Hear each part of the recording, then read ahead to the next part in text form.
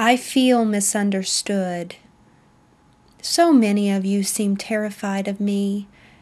Granted, I'm not blessed with the conveniences of skin, blood, muscles, organs, and so forth, but why should that make me so scary?